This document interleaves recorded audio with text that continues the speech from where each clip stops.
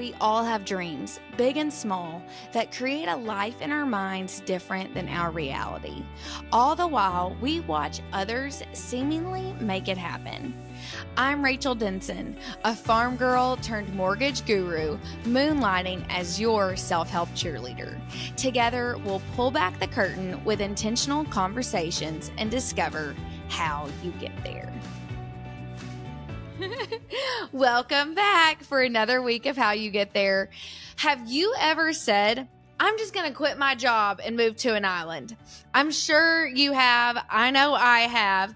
But here I am, still landlocked. I'm only an island mermaid in my dreams. But my girl, Kallie Linzy, she actually did the thing. And she is here to tell us all about how you get there if you really do want to quit your job and move to an island. Kallie is one of my best friends. We have actually been friends now for a decade, as Kallie said it best earlier. Yes, a full 10 crazy years. To think. Believe it, yeah. Yes, it's so wild, and not even to say that and not be a childhood friend either. Like, we met each other when I thought I was grown up. Now I don't feel like I was very grown up, but I was getting there.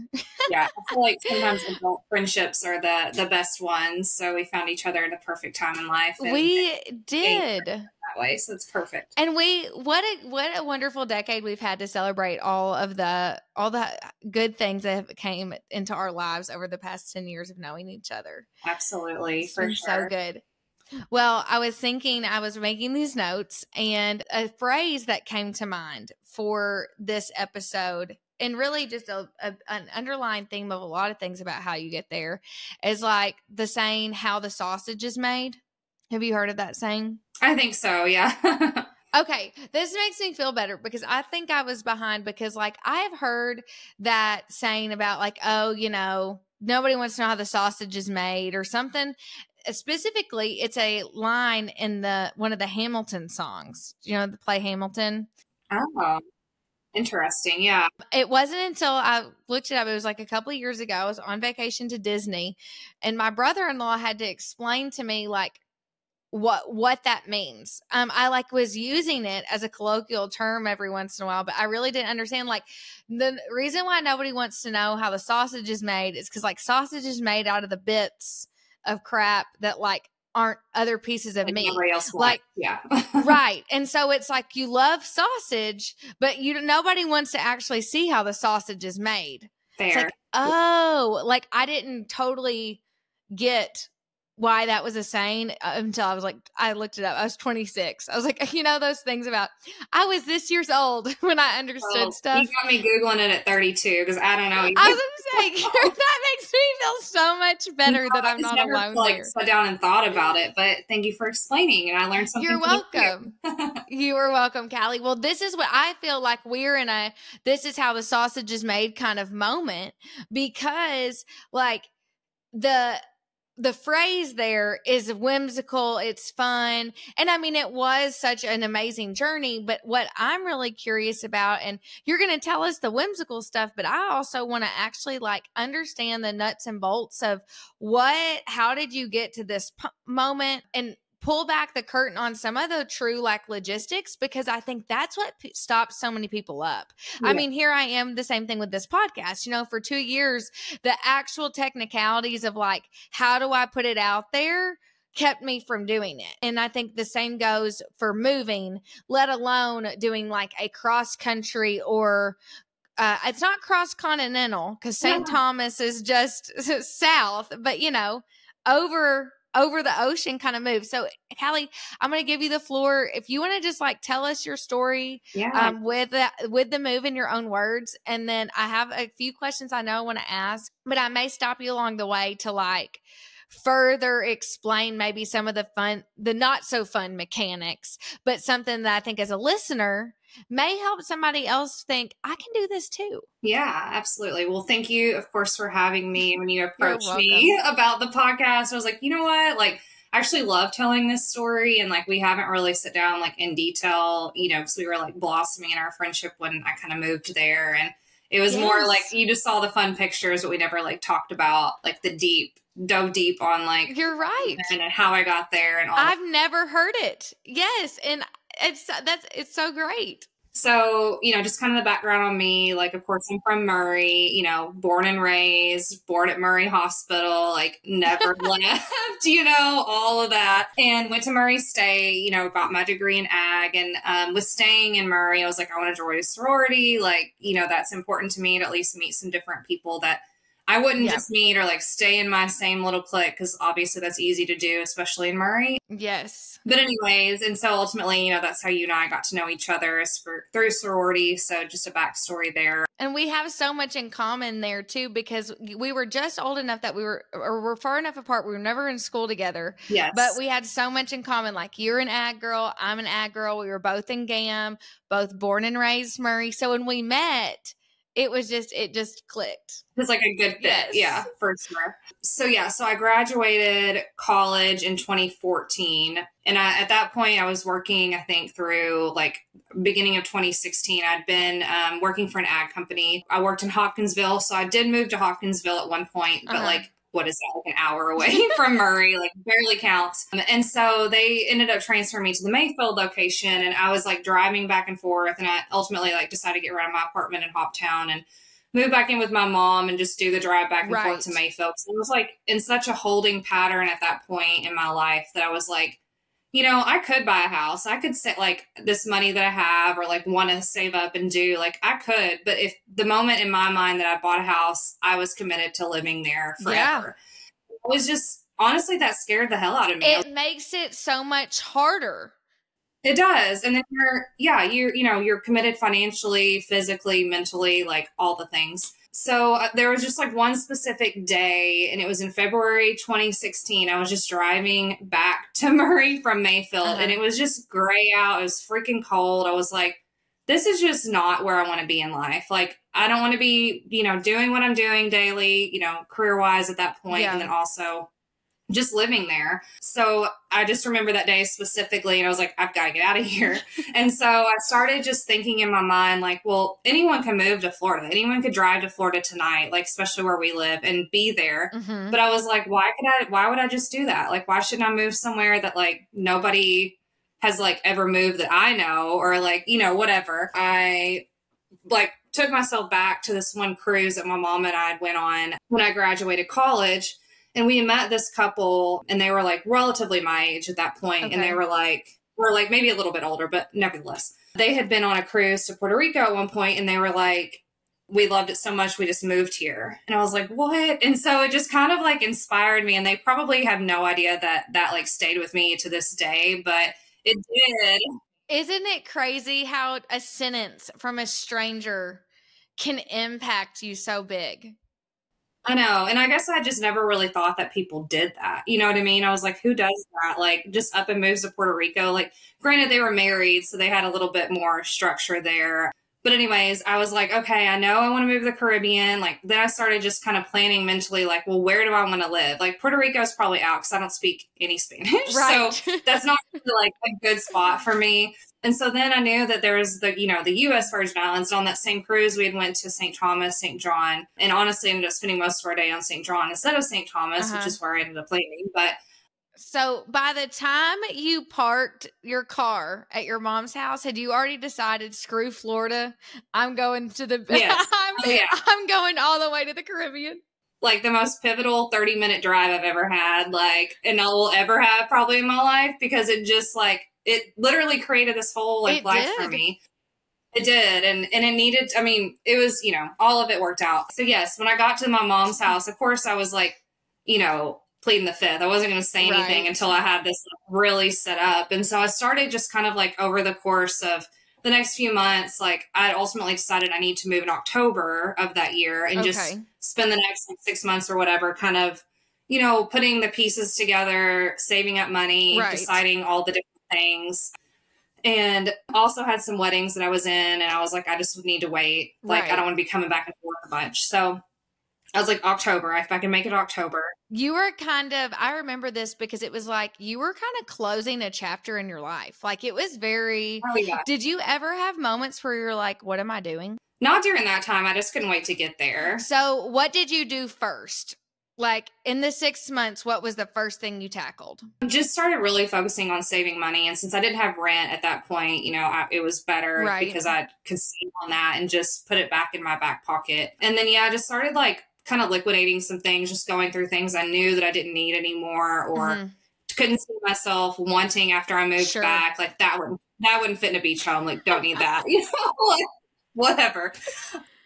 But yeah, in between up until October, I was just kind of doing all those things and started planting the seeds with my family, like with Madeline and my mom. But I didn't tell like any of my friends really. I did tell Natalie. Yeah.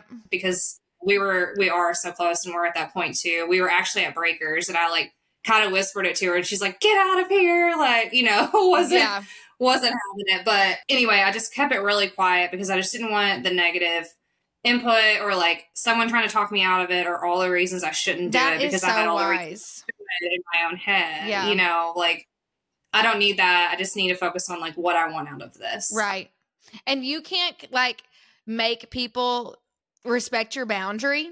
So sometimes the best thing, like I know, and I need to take a chapter out of your book on this, but like I'm the world's worst about keeping things in my mind. Yeah. Like and obviously here, I say this like almost every episode, no wonder because I have a podcast, but it is true. Cause I guess like, this is why I do this. It's a great thing to know. Like sometimes you just have got to keep things with yourself until you're ready to like handle the pushback because you weren't ready to hear it. And it was the wisdom to know, I don't even need to have these conversations with people to say, I don't need your input. Like I know what I'm doing because people are going to give it to you. Right. You can't make people not sometimes. I was only 25 and, at that point, I'm sure a lot of people were like, she's young and dumb, and I didn't want to hear that. I was like, if I am, I want that to be on me and not because I listened to somebody else. You know what I mean? Sure. Yeah. So that kind of all transpired and I decided like it was my mom's fall break. I'm going to, go down at that point. She's a teacher. So it was just easier for her to go with me and at least like push me off the plane if it needed it or whatever at that point. Did you have a place to live when you moved down there? No, I didn't have a car. Okay. So you literally liquidated everything. Yes. Bought a one-way ticket. Yeah. I will say this though, that I had a Jeep at the time in Kentucky and I didn't sell it at first because I was like, that's one thing. I was like, I loved that Jeep and I was like, I'm going to hang on to it just to make sure I'm going to stay. Mm-hmm. But it's kind of funny because I really thought I could get down there and get a bicycle and just ride a bike everywhere. And I was literally within like 10 minutes, I was like, why did I ever think I could just get a bicycle and like live off a bike? Like, I don't know. So within that first week, I was like, I'm going to have to sell the Jeep because I need a car here and like, whatever. But so then like within the first 2 weeks, I did have a car. I had a job. I had a place to live. But that first week, like after my mom left, leading up to me getting all of that situated, I was like, there was a point that I was like, I don't know that I should do this. Like, maybe I should throw in the towel because I'm stressed. Like, I'm afraid, like, that I've done something, that I'm going to regret here. And this is why you're already on the island. Yes, this is already there. I'm there. It's finally when the regrets start kicking in. Yes. And I was like, that first 2 weeks, you start, like, especially when my mom left, I was like, man, this is real. Like, I don't have a ticket back. And like, are you staying in a hotel at this point? Or by the time your mom left, did you have a place to stay? Right when she got there, we had an Airbnb just for like that first 2 weeks up until I could move to my apartment. But I found that apartment pretty quick and most of the apartments there are furnished. So I didn't have to worry about any of that. Did you look that up before you went? Like, is that something you were prepared for? Okay. No, I just like literally thought I'll figure it out when I get there, What did you say about what book did you buy? It was like the Virgin Islands for Dummies, kind of like, it was like, it just kind of went into like, there's, the three, St. Croix, St. John, St. Thomas. And it just kind of went into like, hey, like this is what each one of them are kind of known for. If you're like wanting to move for this vibe, go here. And I originally thought I would go to St. Croix because they're like really known for their agriculture. And I thought I could just tie that in to what I knew and like studied in school and that sort of thing. But then St. Thomas just had a lot more going on, a lot more job opportunities, a lot, just busier. And I thought that fit more from coming from small town Murray. Like I was moving out to not stay in the same comfort zone of like quiet, calm, whatever, like I want to do something different. I want to like meet people and not be stuck in the same little vibe that I've always been stuck in. So yeah, so at that point, my job, I bartended for like 2 months and it was terrible because I was used to the breakers, and breakers, you know, like fun, like beers, pina coladas. And here it was just like way more in depth, and I was like, I can't stay up till 2 a.m. anymore. Did they give you any training? Barely. I mean, it was pretty just like fast paced, and I was like, this is not going to work for me. Like, and then again, the 2 a.m. thing, I was like, man, I'm over that. So seasonally at Breakers was fine, but not like every day. Especially it's when you're 2 a.m. and the patron is different when you're 2 a.m. and the bartender. Yeah, and your feet are tired and you're like, get me out of here. So yeah, but then quickly after I got settled in more and did a nanny job for like almost a year. And that was really fun because we did travel a lot, and they were, you know, they like to go and do things. And so yeah, I got to go do a lot with them and see different states and different, you know. How did you end up finding them? Actually, through a friend that I had made. She moved down there specifically for a family to nanny them, which is really common there. Yeah, they'll like find them online somewhere, and they'll specifically, you know, put out a call order or whatever for a nanny, and they respond and they move them down and they live with them, like all the things. Can you imagine getting a nanny off the internet? Like that's also the most small town thing ever. I know. Well, I will say a lot of just like the custom or like culture there is that, yes, they're like family oriented, but they are like very trusting. Mm-hmm. And I think you kind of have to be, if you're like isolated on a small island, you kind of like have to be to be able to like survive, do anything else, you know? But yeah, so I nannied for them for a long time, or like a year. And then it was September 2017. Amanda Whitaker was visiting me over Labor Day weekend.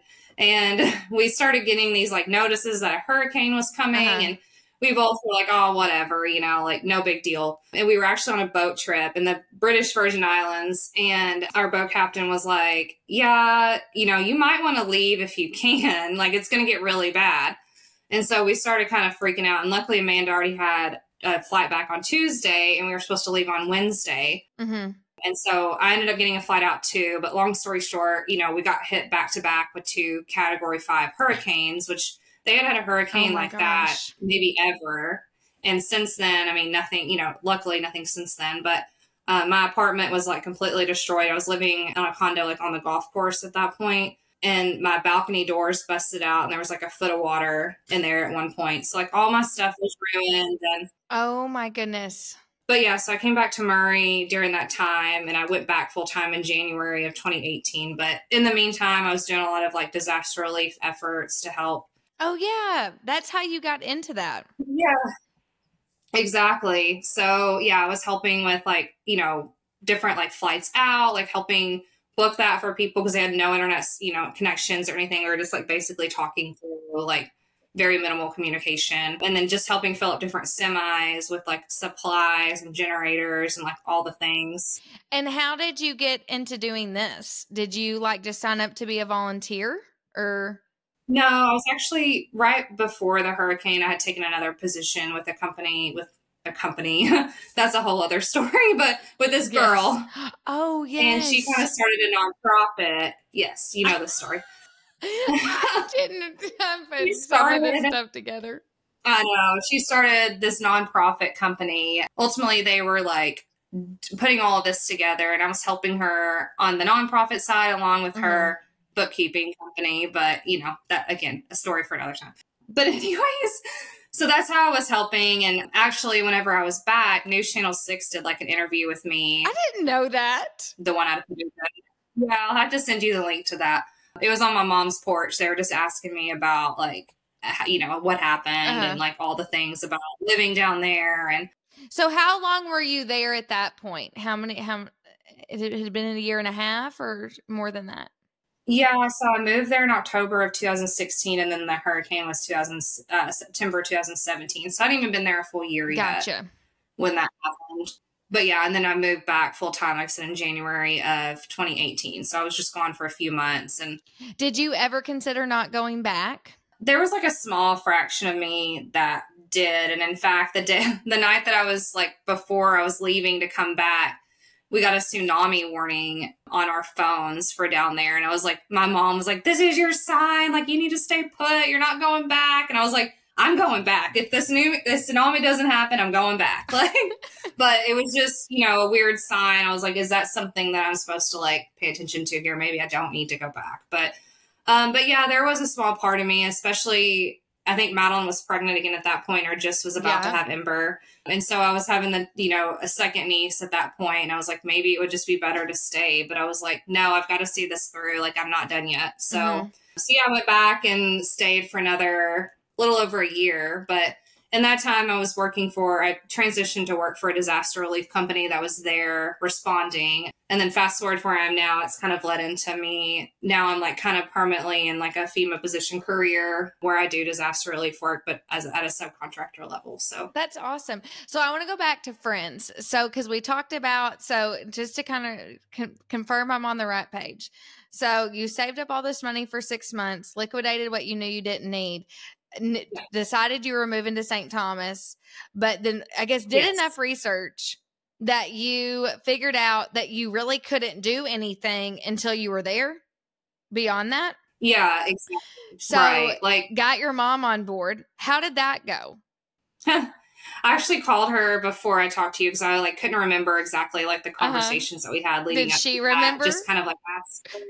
Yeah. And she was like, she said, well, I think, at that point I was just like, wow, that's a bold move, but like, I don't know. And she said she was just mainly worried about me being alone down there because just like safety reasons and stuff. And Madeline, my sister was like, basically she just never thought, like when I told her, she's like, yeah, LOL, like whatever, you're not going to move, And then she didn't believe me until I booked the flight pretty much. So the whole time she was probably in denial. But so another question for that kind of season too, I think that, and I don't think that this is like a solution to the problem, but like I admire that. I feel like you also kind of were in this season where there were like people around you were settling down, and like part of that was like romantically, like with a partner, and it was like that wasn't what working out for you. Was that part of where you were like, why am I staying here to like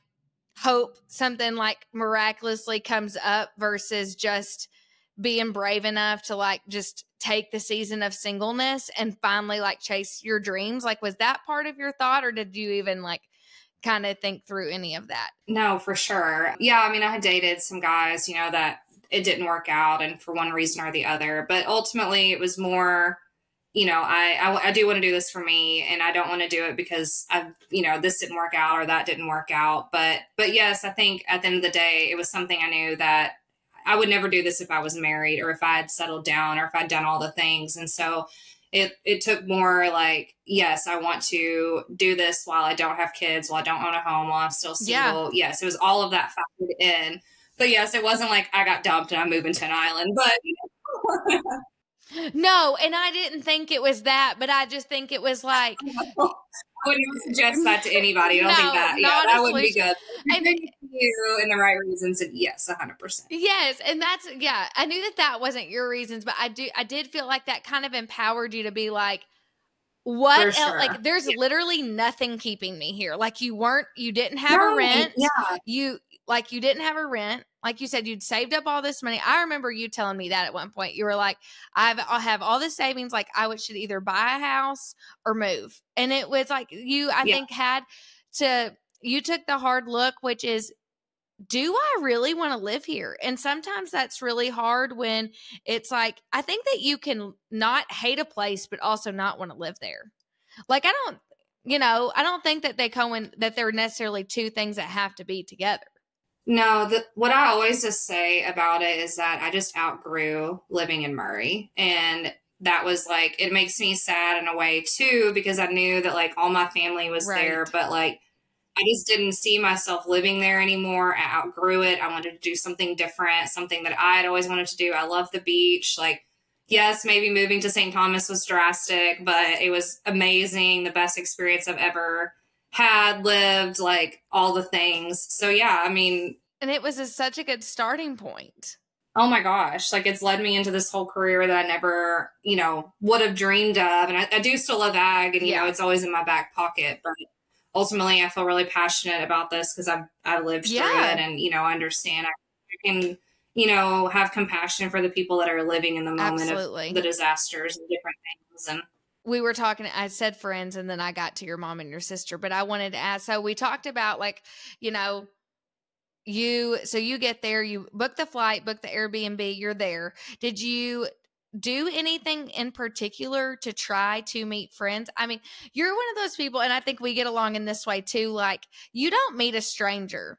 Like, you're willing to just say, hey, like, what are you guys doing here? Or, I just know, like, that's why you're such a fun person to adventure with, because you don't you don't.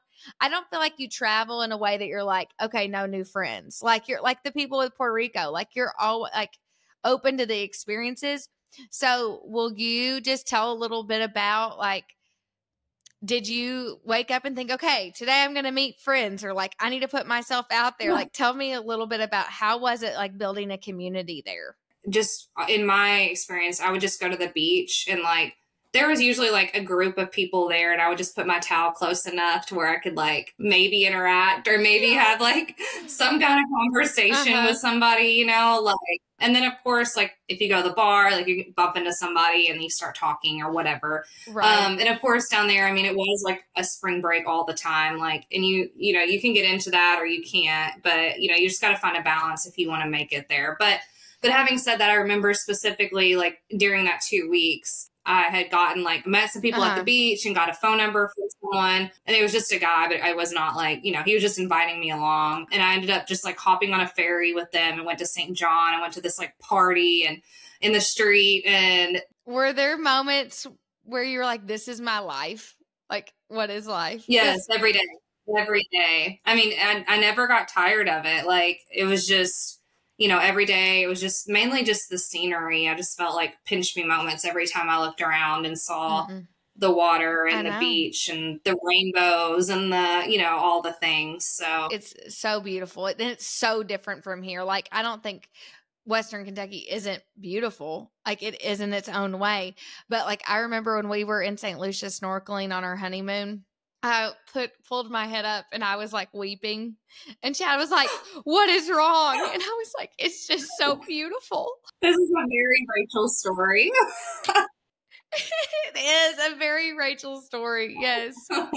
It was just, I mean, it's just breathtaking. And it's like, it just, pictures just don't even do it justice. But I love that. Yeah. I mean, and it's just, it constantly was you putting yourself out there. But I do think too that this is a good example. I think this whole story with you is a good example of you were really just leaning into who you are. Like, you weren't, I don't feel like pushing yourself out of your comfort zone in a way that wasn't already very much like Kallie. Like you weren't like somebody that was a homebody trying to make yourself like, you weren't having like a quarter life crisis doing something totally unlike you. Like, this was you truly like living out your dreams. And now you live still by the water, and you're still not a landlocked girl. No, I live on North Padre Island now. So Corpus Christi is like our address, but we live over on North Padre, and we're just a mile from the beach, have a pool, hot tub, all the things, palm trees in the backyard. It's a golf cart community, so we just hop on the golf cart and go. Little beach bars, little fun. It's still, I don't think I could ever long-term live somewhere that's not beachy, islandy, all the things. But, it rooted it. My St. Thomas rooted it. I mean, and it ruined me for me in a way too, that now I know that's what I want, and I'm not going to ever move anywhere else, fortunately, unfortunately, but that's, I found what I love, and that's what I want to do. Absolutely. And I think it's cool too, because after you saw people, stayed connected with friends when you lived on an island in the Caribbean, I think it's really helped you, and it's helped the people that you matter to in your life realize like, okay, we can have a relationship while you live in Texas, like, while you live in Texas permanently. Distance was not a thing that it feels a lot more, it feels like something to tackle easier when Yes. you've already done it when it was like, you know, very limited times, flights home, that kind of stuff. Right. And that's something that, you know, Jeff, my boyfriend, and I talk about, that now that I've introduced him to the Virgin Islands, he like is all about it and cannot like think about anything else pretty much. Like he's always looking at flights, always wanting to go back. Do you think you'll go back? Do you think you'll live there again? I think that if we would, it would have to be Puerto Rico. Not, obviously, I don't speak Spanish now, but I think that we could make it. Only because in St. Thomas, like, there aren't a lot of yards. And now that we have Annie, like, I couldn't take her somewhere that... Her golden retriever, by the way. My golden retriever, my number one. She's so good. She is. But I couldn't live somewhere that she wouldn't be comfortable. And in Puerto Rico, there's plenty of homes that have, like, an actual yard with a fence and that sort of thing. So yes, I mean, it's not completely out of the wind, but definitely not in the near future by any means, but we'll see what happens. That's amazing. My last question before I want you to do some of my normal segments with me. My last question though is like, to anybody listening to this that has got this kind of, and I want this to be like very practical and applicable to like a very similar situation. You know, I doesn't have to be something that can be broad to anybody, but like truly people that are listening to this and are also thinking about like a really big physical move from where they live. Do you have a couple, one or two, whatever, like big pieces of advice that come to your mind that like you wish, like that you learned from and you have thought like, okay, if I ever meet somebody like this is what I would be telling them for sure. Do you have anything like that comes to mind? Yeah. I mean, I feel like I just say it's like, was like my biggest leap of faith and like just trusting in yourself that like, you're gonna be okay either way, like whatever the outcome is, whether, you know, you end up hating it and you get it out of your system and come right back, like whatever. But if you have it in your heart, and I've said this to anyone that's asked me since then, like if you have it in your heart, like you should see it through and at least go for it and see what happens. Like I said, you could totally run away and be like, this was the biggest, dumbest thing I've ever done. Like, I love where I live. Why did I ever do that? But on the other side, it could lead you to this whole other life that you never even imagined. Yeah. And it's beautiful. And you have a lot of, you know, fun things going on and different experiences. And something I did want to mention, some fun stuff that like off the cat that I did while I was there is I met Kenny Chesney, had dinner with Kenny, shared a glass of wine with him.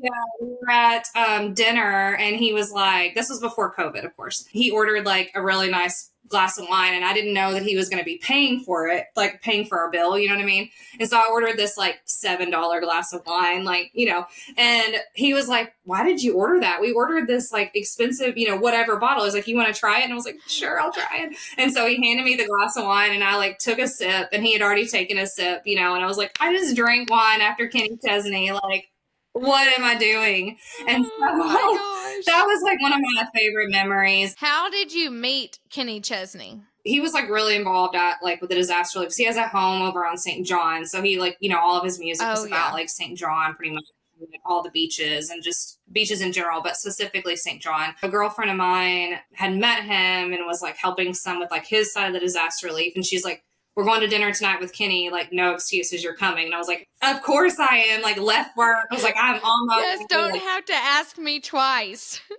Yes, don't even skip a beat. I'm on my way. So yeah, so we like had the dinner. We were kind of like in a back corner and this lady that kind of like stalked him was there and he was like ducking and dodging. He like asked to like borrow one of our phones to pretend he was like talking to somebody. And so I was like videoing him over my shoulder and he was laughing but we got a good picture with him. And then another funny story, we had rented, when Natalie and Camille and Morgan and all them came down, you know, that one trip.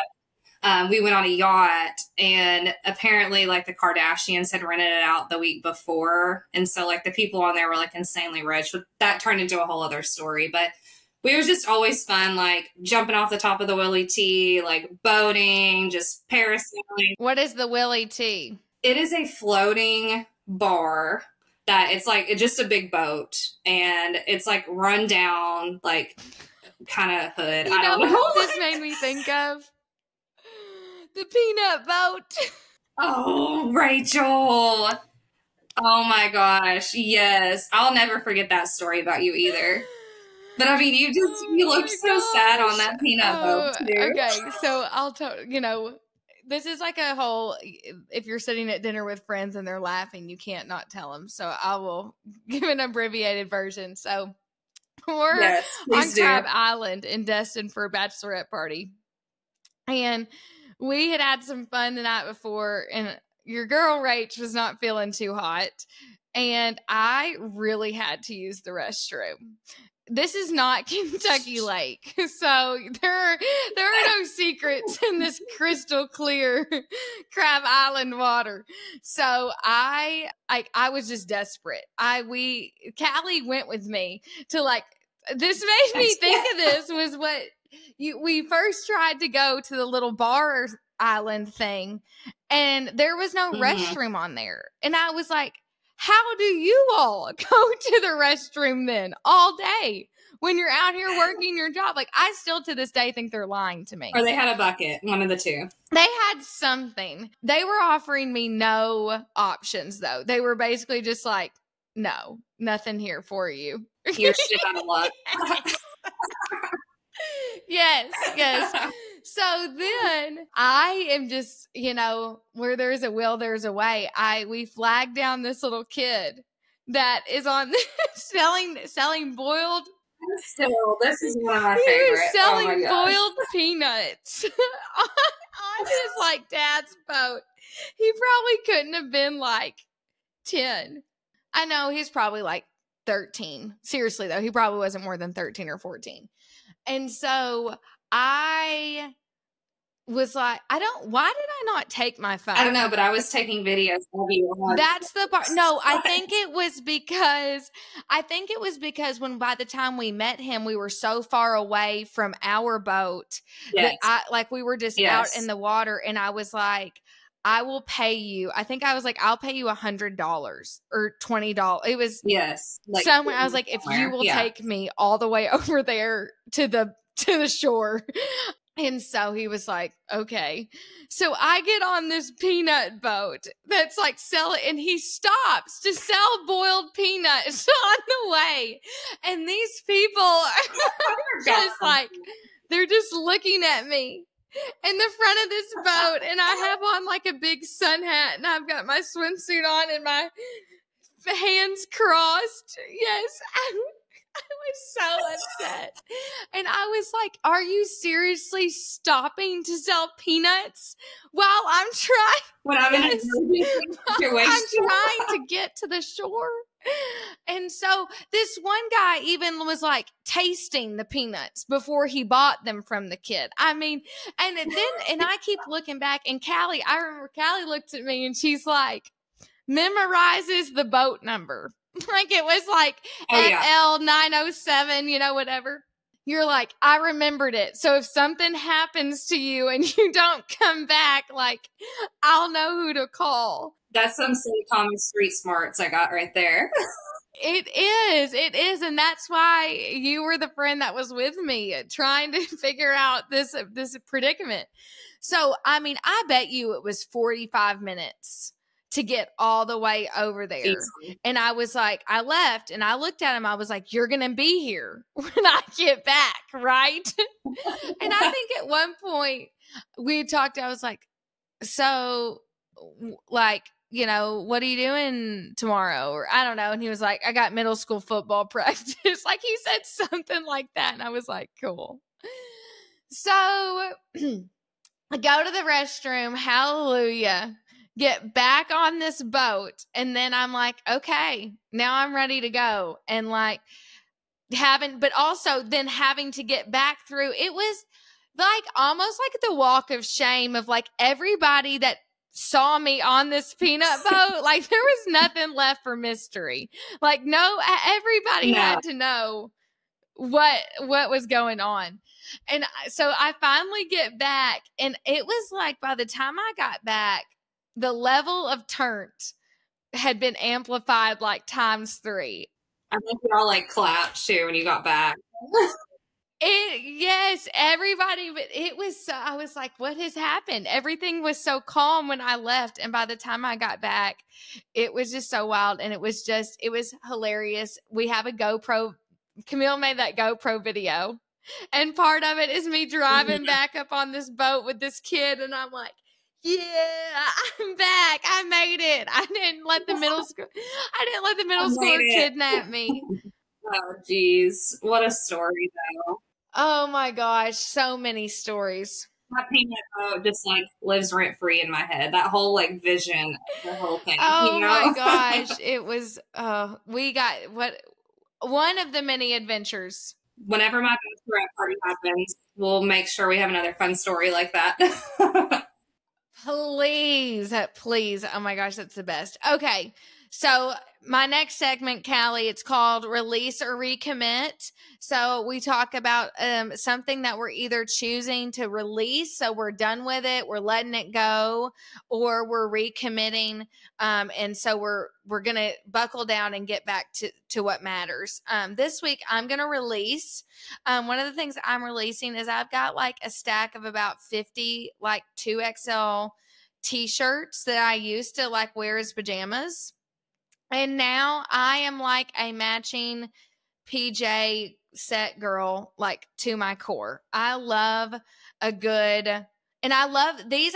These are like thrift shopping to me. I can make a great find for a matching pajama set that's like nothing. It's on clearance, but it feel like the material. I like to say like I pick with my eyes closed because like I will find what I'm looking for in the material. So I just don't need any more. Like I need to let these go. They're taking real estate in the closet. I don't need 50 big t-shirts.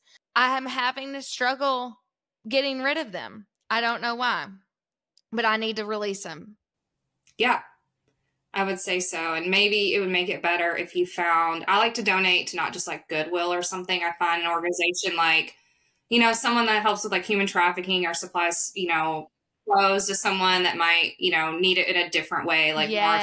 more of like, you know, woman to woman need situation. So I do. I donate to, there's an organization here that helps sex trafficking victims. And so maybe find something that's more meaningful that you're like, okay, they need that. I don't like it. It makes you feel better than it's just going to go get sold somewhere else. Yes, I like that. Better than just like bagging it up in a trash bag and not knowing where it's going at Goodwill or like the local, you know, donation place that everybody takes stuff to or whatever. Yeah.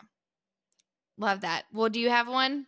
I would say I need to really go through my pantry, and I feel like my drawer that has all my like spatulas and stuff in it is like so chaotic, and I only use like 3 of them. So I kind of feel the same, that's kind of inspiring me to go through that drawer and either organize it, and if I haven't used it in like 6 months, maybe it needs to go. Yes, I love that. You know, one of the things that I loved doing, I did a couple months ago, was I organized my hair products drawer and my like 2 drawers in my bathroom that were a hot mess. Like everything was like mumbled together. And I am somebody that I feel like I need a really short lease when it comes to like Hobby Lobby, Bed Bath and Beyond, Container Store. Like I could go ham real quick. So like I was really determined to not start just buying containers without a plan. And I ended up only needing 2. Like I looked through stuff and I figured I'm like, okay, I can put these 2 here and that's all I need. So maybe that can be like your treat at the end. If you get rid of the stuff in your pantry that you don't need, the treat can be getting a little organizational tool that like makes it a little bit more aesthetic. Perfect. Good advice. I like that. Thanks. Okay, well, we end every episode with a self-care tip. Mine, you feel free to, I would love for you to participate. My self-care tip this week is try affirmations, a note to yourself, like something written out that you see while you're getting ready in the day that like gets your wheels spinning. Me and Chad both like do this in different ways. He does it funny to me. As you guys know from his podcast episode, if you've listened to his, he loves some explicit language sometimes. So he has wrote notes to me before, and I've kept him on the coffee pot because I think they're funny. But he'll be like, "You're a bad MFer." Like, kick today's ass. Love, Chad. Again, that's very Chad. So it is so Chad, and it's like it makes me shake my head, but you know it's him, and so I think it's cute. And I have saved him, but the one this is a lot more Rachel, but the one I've saved that I like I found on Facebook, but I want to write out for myself, because I think actually writing it myself and not just like printing this one, it has some power in it too. But it says, I will wake up with gratitude, work with grit, and walk with grace. A new week is here. I will remember that my body is a temple. I will nourish it, encourage it, sustain it with good things. I will be aware of the things that trigger my stress and ask the Holy Spirit for wisdom on how to handle them. Peace will carry me. I will make room for silence, clearing the distraction. I know that God will meet me there. I will invite the Spirit. Well, this one is, it's for Christmas. So I'll have to adjust this part, because it says, I will invite the spirit of Christmas into my heart and my home. So then maybe not Christmas, but I loved that. I thought that was just so well put. Yeah. Well, I think if you keep the spirit of Christmas in your heart all year round, then that says so. That is very true. It doesn't not work, but if you wanted it to be seasonal, you could adjust. But I agree. Spirit of Christmas. Spirit of spring. There you go. Yep. What you got, Kallie? I would say, yesterday, I was traveling over the weekend, naturally. I was in New Mexico, just crossed off another state. But yesterday when I got home, I was like, I'm just so tired, but it was beautiful out. And I've been trying to do, I'm a Peloton girly. I ride my Peloton all the time, have all the different whatever. How many rides are you up to now? I think I did my 375th today. I rode before we started chatting. That's awesome. So yeah, making some headway there.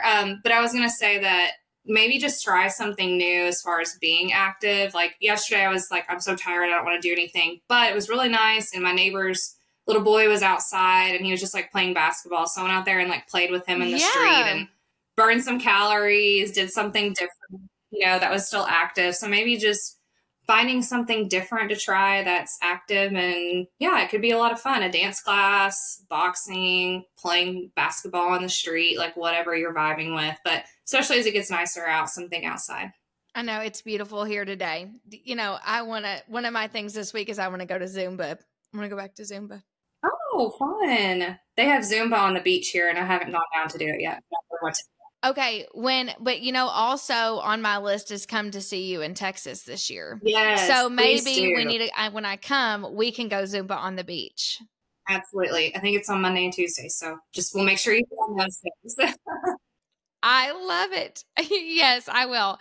Well, thank you for being here, Kallie. I love that your story is actually, it was a lot simpler than I thought. So the message to me here was you don't have to have a lot of plans to get it going. You just have to have like you said, the willpower and the blinders on to know your truth and not let other people put down in your mind if you think a move is right for you, and know that as long as you've got the willpower and the willpower to save and make yourself have the financial, capabilities to get you there, you can figure the rest out.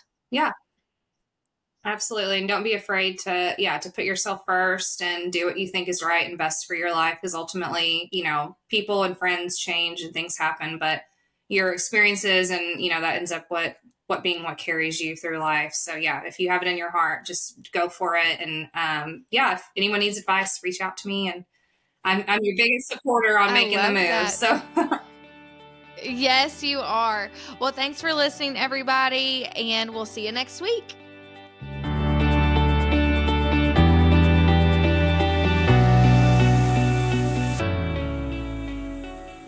Thank you for joining me this week. I hope this episode met you where you were at and it's given you your own clarity on steps forward for how you get there.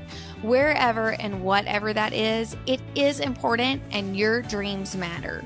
I would love to hear what you think of this episode and how you get there. You can connect with me personally via email at howyougеттhere@gmail.com, or you can find me at Rach Ross Denson on Instagram, TikTok, and all other social media platforms. If you love How You Get There, I have a favor to ask. Will you share this episode with a friend and take a few seconds to follow, rate, and review How You Get There wherever you listen to your podcast? Please know you are playing a part in making my dream come to life, and for that, I am so grateful. Don't forget, if where you want to go in the future involves a home loan, I would love to help you. Find me on Instagram at Rachel Denson _MLO to learn all about mortgages from my videos, or use the link in the bio to schedule a one-on-one consultation with me. I hope to see you back here next week, where we'll keep talking all about how you get there.